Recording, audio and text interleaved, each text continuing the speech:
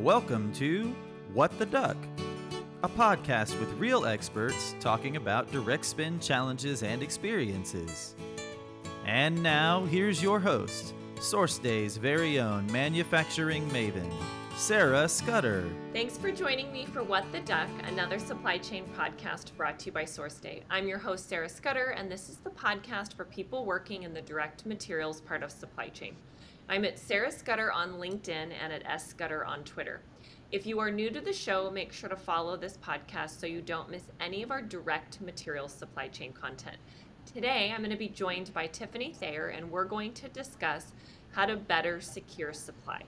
If you work for a manufacturer and are still being impacted by the international chip processing plants and export portals being shut down last year, then this episode is for you.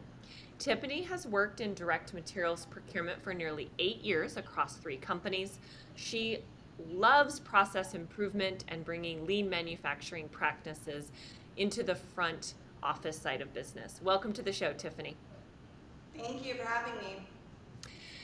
So when you and I were prepping for the show, I did a little digging with some colleagues as well, and I heard you described by more than one person as a secret agent of quality. What does this mean? Yeah, so being a buyer, our supplier quality, I believe is in our wheelhouse to manage. And so I am able to glean a lot of data and information from my quality team, impact and risk impact of part levels, and then monitoring and evaluating our suppliers based on their OTD, cost savings, and service level that they're providing. By monitoring those ratings with quality, they can give me a heads up when things are starting to go in a negative direction, and I can go ahead and partner and build that relationship back up to a beneficial amount where we're getting our items as we need and the supplier is being proactive in suggesting cost savings. So the other thing you mentioned to go along with that is you said you view your job as essential to holding the line and maintaining a profit. Why? Yeah, so as a buyer, we're essential to maintaining a steady supply to keep production moving. And holding the line, I think, is one of the biggest things that us buyers can do to help our companies. So with cost avoidance, we're really helping our sales team, and that allows them to keep our client pricing stable. And then with cost savings, those are a profit directly to the bottom line. If they had planned a component being $2 and I'm able to negotiate it down to $1, then that's an extra dollar off each assembly that we're making in profit. Mm-hmm. So looking at your experience, I always like to go back in time a little bit on the show and figure out how people got into our crazy awesome industry. You actually have some sales experience, which I can relate to because I actually started my career in sales and spent several years in supply chain technology sales before pivoting into marketing. How has having sales experience benefited you as a buyer? Yeah, so I think that sales is so transferable to procurement. Most of it is working with different departments, working with our clients. And so all of my sales skills transferred really easily. I think that's the one that I hold on to the most is the 3 C's. So collect, connect, and collaborate. I really take a team approach to my strategy as a buyer, and I try to work in alignment with my suppliers. I don't want to squeeze out one of my suppliers to the point that they're unprofitable and I have to establish the job with a new supplier. That takes time, it's not efficient. So my goal is always to be mutually beneficial, where if the supplier can give us better pricing to help us and help the customer, then I want to go ahead and try and give them the most information that they can, such as longer forecasting, locked in, bonded, scheduled POs. Yeah, I can say from my experience when I was on the sales side, my favorite buyers, and I sold primarily into procurement and supply chain, were actually people who had been in sales themselves, because I feel like they were better communicators and they understood the power of we in a relationship versus more of this like us versus you or us versus them mentality. You mentioned the 3 C's. I want to make sure I have those down correctly. It's connect, collect, and collaborate. Actually, I swap it. So collect, connect, collaborate. So you Okay. want to collect your network, you want to connect with those individuals, and then collaborate on solution solving. Got it. So, how come you chose not to pursue a career in sales? You had a couple sales jobs, but then you decided to pivot. Um, to be honest with you, I got tired of making a commission-based paycheck, and I felt like a lot of the sales I was doing was shoving things that people didn't need down their throats so that I could get my commission and make my rent. And so I moved over to the purchasing side because it was all the same fun, but I wasn't commission-based anymore. Hmm.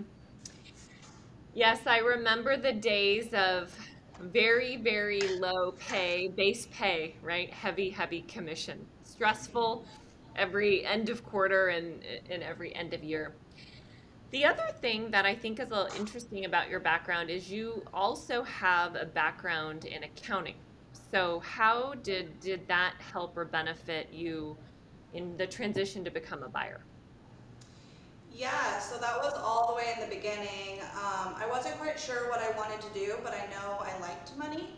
So it seemed smart to start going to school to get my accounting degree. And after receiving my AA degree, I started with a company doing half AP, half buying. I wasn't even looking at the purchasing or the buying part of it. And then once I was in that position, I just fell in love with being a buyer. I think one of the benefits though is that each department speaks its own language. Production speaks in work orders, accounting speaks in invoicing, sales speak in sales orders. And so me having some sales, some accounting, I am able to translate those and speak to those departments in the language that they understand. And so I think that's the biggest benefit, is just being able to break down those barriers and stop the silo of departments. Hmm. So now you were in accounting, you were in sales, you pivoted into being a buyer. Now you are a senior buyer at ControlTek. What do you like most about your job? So ControlTek is an amazing company to work for. The culture, I think, is their biggest asset. I have access to the C-suite. I can step in their door. We can talk about problems. We can get solutions, brainstorm solutions together.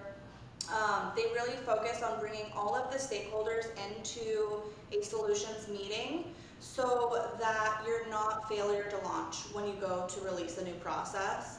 Recently, the Columbian released an article called Clark County High Tech Ecosystem, and our principal, Stacy Smith, was quoted to say that the region's high-tech future is bright, and she pointed to the investments that ControlTek has been making in technical education, preparing a new generation of high-tech workers. This exactly benefited me. Not just me though. We have lots of employees who are benefiting from this, and ControlTek has actually sponsored me for my Lean Six Sigma Black Belt. And so them supporting me just makes our company stronger together. Hmm. And for those that are listening that maybe aren't familiar with Six Sigma, what does that certification mean? What's the value of that, having that? So it's mostly processing. It's called Lean Six Sigma, and so Lean and Six Sigma are actually two different things. But it's all about being able to improve your quality and reduce the lag time between stations so that your turn time is the fastest it can be with the highest output. I am actually focused on taking some of those same principles and applying them to the front office side. Okay. Yeah, I'll have to follow your journey and see after you have the certification what sort of impact that makes. So how do you, I feel like sometimes there's still a misconception, especially in manufacturing, that buyers just cut purchase orders or buyers just push paper. But I feel like you do so much more than that. So how do you add value to your company? I think that I'm really trying to shove out the mindset that buyers are transactional. Buyers can really be a strategic point in your company. Um, One of my main focuses, again, is on process improvement, focused on efficiency. So we all struggle to find more time to get more things done. No one's going to be able to insert a 25th hour into the day. So how do we find more time? The secret to finding more time is improving the current status quo. One way I do this is bulk RFQing, bucket quoting, automation for PO inputting, strategies that our purchasing team can use to make the bid more mutually beneficial to us and the supplier. Roger Bannister in 1954 broke the 4-minute mile, and previously this had been thought of as impossible, right?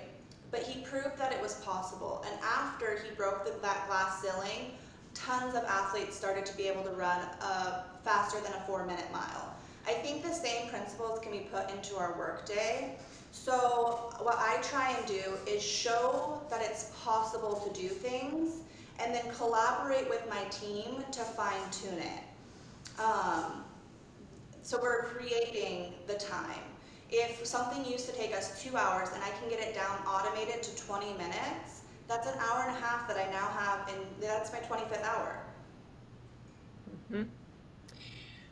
What's the most important problem you've solved in the last 3 months?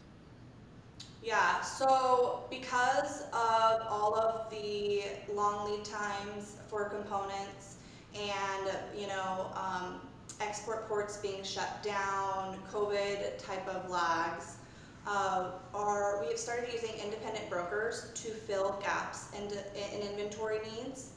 And I think we went up almost 400% as far as how much we're using those. So we didn't have a great process in place for counterfeit mitigation. And so that's what I looked at. And we were able to evaluate the AS specs, the aerospace standards. We also reviewed the International Organization for Standardization, the ISO certs, and we were able to identify 3 that would really decrease our risk using independent brokers. So AS 6171 is a testing standard, AS 9110 is a QM for stock list distributors, and then CCAP 101 is a counterfeit avoidance program. So we built those testing requirements into acceptance of all parts.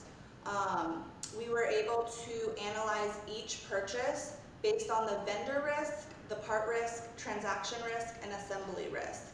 And this really gives us a good picture of what level testing is needed, and we have not had any counterfeit parts come into the plant since the program was launched.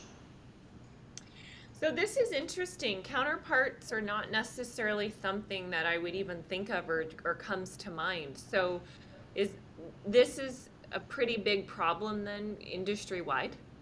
Yeah. Yeah, so currently the US doesn't have any chip manufacturers, which to me is a really scary thing when you sit in your room and you look around you at how many things have electronic chips in it, and knowing that if there was, an end of times event, the US has no chip manufacturers. All of that's going away. And so basically in countries that do produce chips, for example, China, they will have one facility and different manufacturers will rent out time in that facility. So the US normally only accepts the top grade of those chips that are produced in those plants. However, they will actually produce grade A, grade B, grade C. So there's a lot more variance that you have to be careful of. And sometimes, there's just bad people. And they'll mislabel, mismark parts. Maybe it looks similar and they put a new manufacturer over it, but it's not going to work for what we need. So it's really important for us that we establish the line to the authentic distributor, the authorized distributor, not authentic, I apologize. The authorized distributor, and make sure that our parts are operating per manufacturer's spec. Mm-hmm. Yeah, interesting. I feel like that maybe is a whole nother show conversation about counterfeit parts and materials, because I mean, now that you say it, it seems obvious. If we have no local production, you're relying on the goodwill of other countries to send you what we're they really lucky though. Actually, the CHIPS Act was recently signed, and they are going to start building some manufacturers within the US. So things are looking up. But that's going to take a couple years for them to get on the boots rolling. So the topic of our chat today is how to better secure supply, and you mentioned that one of the major challenges you had to overcome is long lead times. So would like to have you explain what is a long lead time, because what I'm thinking in my mind may be completely different than what you're experiencing. And then how did you fix this problem? I mean, it seems like it's not fixable. Yeah, so I think fix is a pretty strong word. But what am I doing to proactively manage it, right? So a long lead time to me, anywhere from 32, 55, 72, and allocated parts could be as far out as 99 weeks. So what are we doing to overcome this? A couple things. I'm trying to strengthen the relationship with my program managers, because the more communication I can get down to our customers. Something I was working on today was doing a BOM lead time for them. So if our customers have the correct lead times in their systems, their ERP should be forecasting, letting them know how far in advance to place orders with us. And then on our side, we're able to go off a few things. I would say it's about 25% historic. Have we ran this job for several years? What's the standard run rate? 50% is based on the booked sales orders. And about 25% of it I would just call magic. And for those that may not know, what's a BOM? A bill of materials. So the bill of materials is going to list out each component and how many per build. And so then I try to work smarter, not harder. And a lot of my distributors have software. They can just upload it. It's going to output the lead times, pricing, all of that. So I just send it to them, and that's another way where managing the relationship helps me get my stuff done more efficiently. Mm-hmm. Yeah, so you've mentioned multiple times supplier relationships, improving supplier relationships. How do you go about doing this? I mean, you and other buyers are just so busy throughout the day. How do you even have time to focus on and prioritizing these relationships? I just like talking and checking in with people, so that's a little bit of my gift of gab. But I think that using rich communication channels help me to build those relationships. I like to set really clear expectations with my suppliers. Like one of my expectations is when I'm doing their supplier scorecards, I will rate them based on their cost savings. And so the top score is reserved for suppliers who are being proactive and suggesting things that can give us cost savings or reduce our cost, or reduce our lead time, reduce transit costs, things like that. And so by setting up the expectation with them that if they want to get a top score, they have to propose ideas back, kind of helps get that started. You were asking why supplier relationships are so important. And this one is, I like to reference it to like breaking down in with your car. So when you have a strong relationship with your suppliers, it's like breaking down with your car on the side of the road. If I call my best friend and I'm like, hey, my car broke down, it's an emergency, I need you, they're gonna be there for me. I've had CSRs who have gone out to the production line and boxed my components. I have had sales reps who have gone to bat for me against their managers so we could get better bonded pricing. Those are the people who can work the magic within your suppliers' organizations. And so that's why it's so important. I can throw, my weight around all I want, but having somebody in the inside who wants to mention your company or your guys' project on the inside and elevate it to a position of priority is going to get you better service. That then brings me to another question around what skills do you think buyers need to be good at supplier relationships? Because I would argue someone who's been in the industry for 30 or 40 years may not necessarily have the skill set that's needed today to work on this collaboration. What skills are needed? I think that you have to be a people person. I think that you need to have organization. You need to have creativity. If you look at your workload as individual items that you have to touch, it's so slow. So by being creative and knowing how you can take your commodity of direct materials or whatever commodity you're buying and make it appealing to your suppliers. When I'm bidding a small run, so let's say cut tape of 15 pieces and they're 5 cents a piece, no supplier's going to care. But when I give them a bucket quote, of 100 of these and the total order is now $300, they're gonna care a little bit more. So definitely those communication skills, outside the box thinking, and organization, I think are pretty important. Well, thank you for discussing today how to better secure supply, Tiffany. Where would you like to send people to find you? Yeah, they can just find me on LinkedIn, Tiffany Thayer, Thayer.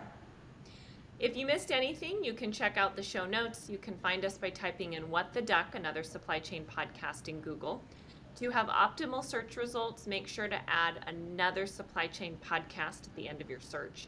To ensure you don't miss a single episode, make sure to follow this podcast and subscribe to us on YouTube. I'm at Sarah Scudder on LinkedIn and at S Scudder on Twitter. This brings us to the end of another episode of What the Duck, another supply chain podcast. I'm your host, Sarah Scudder, and we'll be back next week.